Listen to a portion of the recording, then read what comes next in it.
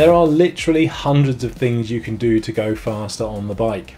Lose weight, adopt an aerodynamic position, build your strength, or even get a professional coach.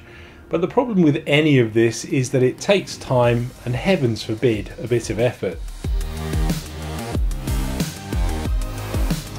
But what about if you want to go a bit faster right now without any of that waiting around nonsense? Simple, you make the bike faster.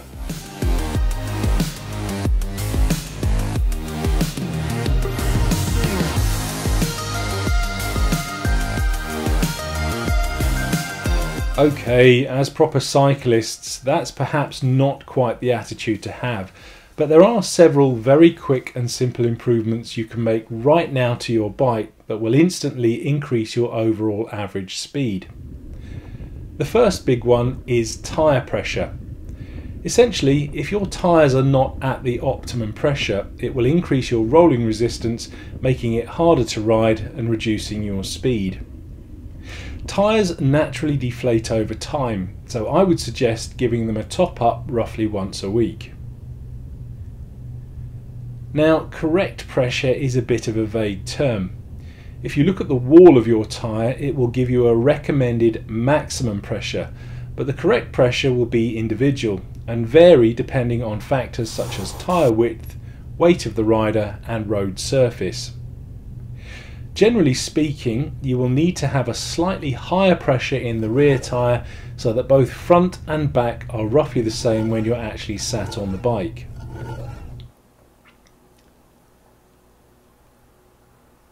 Being a heavier rider, I personally inflate my tyres to 100 psi, and that seems to work pretty well for me, and I can certainly tell when the pressures drop below this. Obviously, lighter riders will need slightly less pressure and heavier riders slightly more, but never be tempted to exceed this maximum limit, as it could result in a catastrophic blowout, which would not be good, especially if you were riding along at speed. As an aside, if you want to get a bit fancy, you can even try the old school cyclist trick of covering your inner tubes in talcum powder to reduce the rolling resistance even further, regardless of tyre pressure. Next on my list is having the correct saddle height. Now, I cover how to find the correct saddle height in more detail in another film, but for the moment, let's just say that if it's not correct, you won't be pedalling efficiently, and if you're not pedalling efficiently, you're losing speed. As a general rule of thumb, you want to have your saddle height set so that you'll have a slight bend in your knee when the pedal is at the 6 o'clock position, and your hips won't rock from side to side when you're actually pedaling.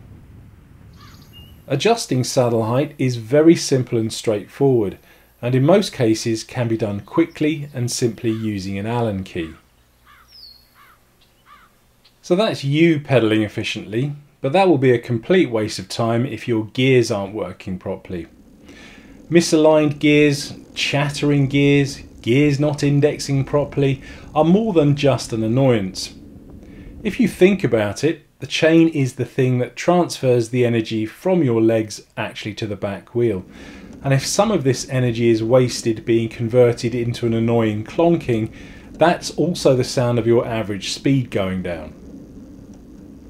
Many people are a little intimidated when it comes to adjusting their rear derailleur, but it's actually really simple and should be a part of your monthly basic maintenance regime. Assuming that you don't have a bigger problem such as a bent mech hanger, you can index your gears with nothing more than an Allen key. I'll show you how in another film. And finally, cleaning and lubing. A clean bike is a faster bike, particularly when it comes to the chain and drivetrain. Again, when these moving parts get dirty, a small amount of your precious energy is being lost due to unnecessary friction.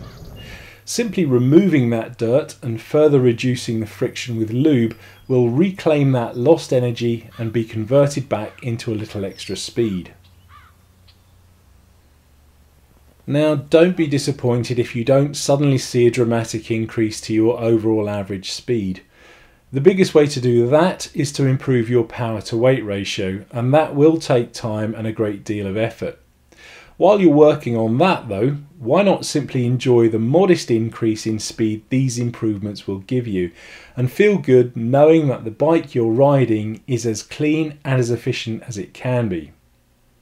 Thanks for watching.